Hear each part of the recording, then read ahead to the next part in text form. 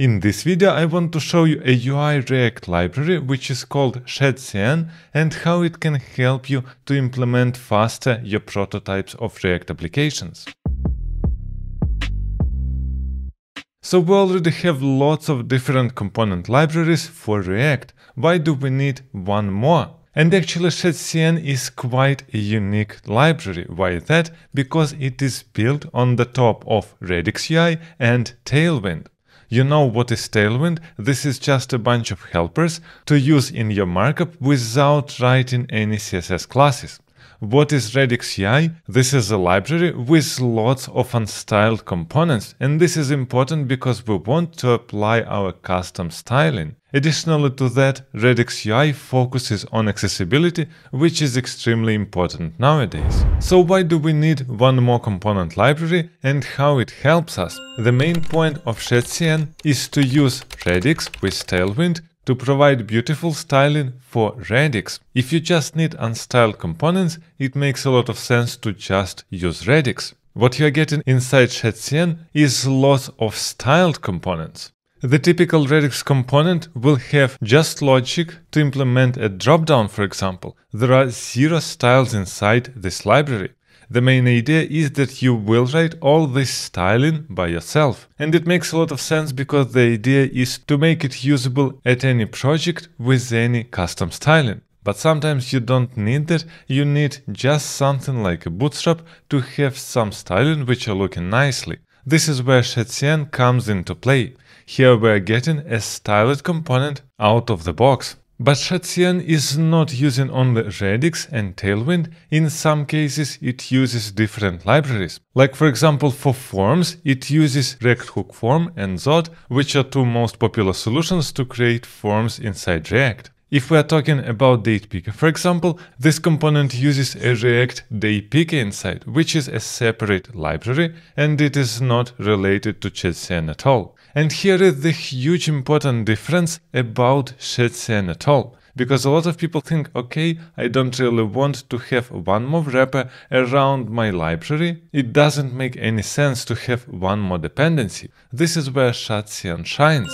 The main idea is that it is not a library where you import dependencies. It gives you full access to all source code, which actually means all components from Shadcn will live in your source code. You will maintain them and you can easily update them. This is just some markup that you can copy-paste to make it working. Now let's have a look how we can use it in the real project. And here I generated a Vite project with React and TypeScript. And our first step here is to install Tailwind, PostCSS and Autoprefixer. This is what we typically do when we want to use Tailwind. The next step is to configure Tailwind. This is by npx tailwind css init -p. I'm hitting enter and we successfully created 2 files for Tailwind and PostCSS configuration. Now I want to jump inside tsconfig app.json and here inside compiler options I want to specify path. And here we want to create add/star and we want to map it to source/star, which actually means it will look for such import inside source. Now I want to copy-paste this section and jump inside tsconfig.json. Here I want to create compiler options and inside provide exactly the same stuff. The main point is that app will be used when running our application and tsconfig compiler options will be used when we will use a CLI tool. This is why we must duplicate it in 2 places. And the last thing that we need to do for our configuration is jump inside vite-config ts and import here on the top path from path. And here we want to create a resolve. In this case, Vite will know how to build our application with new path. This is why here let's create an alias property and here it will be add and we will use here path resolve with directory name. This is our current folder and here will be /source, which actually means when we have add it will be resolved to source. And the last thing that we need to install is types for Node because we're using TypeScript. Now we can configure Shadcn. This is why here I will write in the console npx Shadcn UI latest init. I'm hitting enter and it will install the package. Now we must create some configuration. Do we want to use TypeScript? Yes, obviously. Which style do you want to use? Default is just fine. Here is a color scheme. I will go with slate. Where is your global CSS file? Our file is inside source index.css. So let's type here source/index.css. Do we want CSS variables? Yes. Do we use some Tailwind prefix? No. And Tailwind config.js is totally fine. Now here is an alias for our components. It is add/components and add libutils for our utilities. This is also fine. Do we use React Server components? No, we don't. And we want to write a configuration inside components.json file. As you can see, all our dependencies are installed, and now inside our project we have a components.json file which holds the configuration of Shadcn. The last thing that we want to do, we want to use some components from Shadcn library. In order to do that, we can write npx Shadcn UI latest add, and here, for example, a button. With this command, it will add a button to our project, so we are not importing everything from Shadcn at once, but just a single thing. Let's have a look on our project. As you can see inside source, we got two new folders, components and lib. Inside lib we have just utils.ts, and inside components UI there is a button tsx.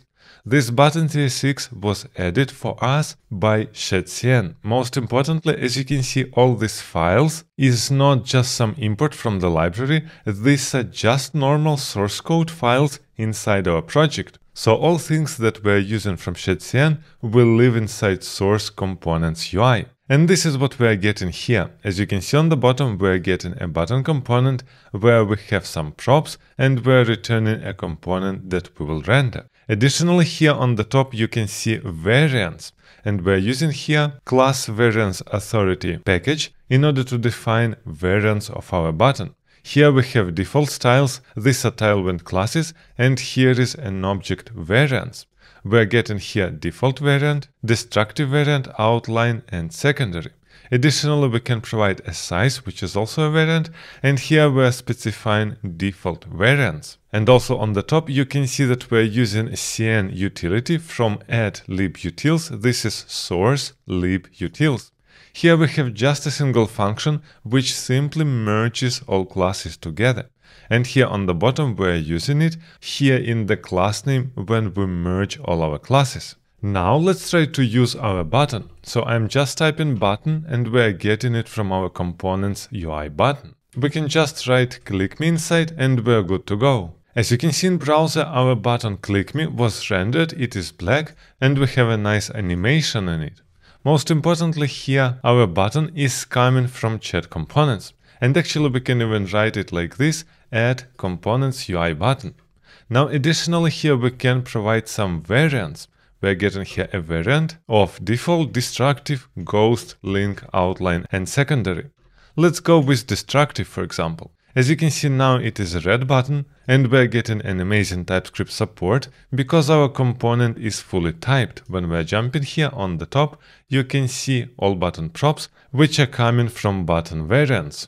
But here is the most important point. As this is a part of our source code, we can always update it. We can change here variants if you don't like them or you need other variants, or you can simply update the whole logic of your button. This is completely possible, and library is not limiting you to do that. But here is a small problem that I can see for beginners. When people just start to work with React and TypeScript, it might be difficult to just get the whole file and understand all stuff which is going on here. And this is a button component which is extremely simple. If you are taking something which is more advanced, then it will be even more complicated. Now let's have a look how we can implement a simple login form with Shadcn. In order to do that, first of all, I want to add an input and a label. And additionally, I want to add a card to make it look pretty. What it does, it created for us 3 new components: card, input, and label. Let's have a look on the card. The idea is the same. We have a component which we can change with some classes. We also get a component card header, card title, card description, content, and so on. In exactly the same way, we are getting an input and label, which are also configurable. And now let's have a look how we can use all this stuff in order to create a login component. Here is how you can do that. We have a component login form, and I created it inside source components login form, so outside of Shadcn UI folder. Here we're returning our card, and we're getting this card from add components UI card, which means this is a Shadcn. Most importantly, we can update any of these components if we need to. And as you can see inside, we can provide class names of Tailwind because each component always accepts a class name. So here we are using a card header, card title, description, and we are coming to the content.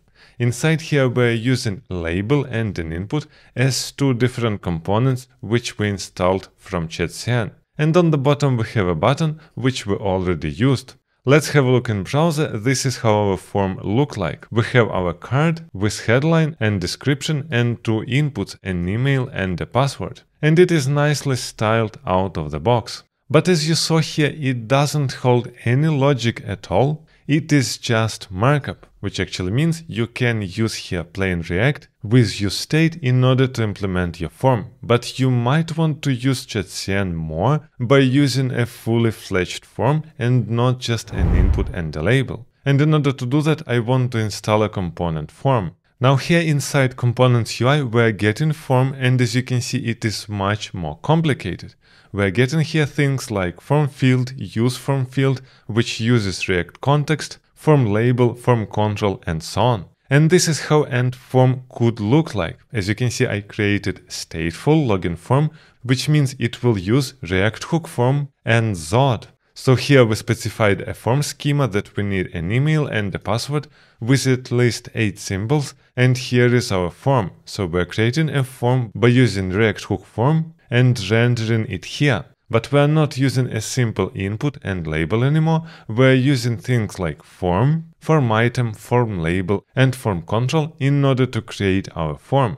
As you can see, additionally, we're getting form message, which will implement error handling out of the box. Let's have a look in browser. Our form looks exactly the same, but now it is a real form with validation. I can click here sign in. We're getting highlighted password that must be at least 8 characters. If we're typing something correctly, the error will disappear. And by typing a wrong email, we're getting a default validation of browser. And additionally to that, we're getting all these accessibility features that we need, like area described by, area invalid, and so on. So Shadcn gives you lots of different components which are inside your source code, and you can easily tune them. But if you still think that you don't need all this styling, then you might want to look on Redux UI because it is completely styleless components library, and I already covered it in this video, so don't forget to check it out.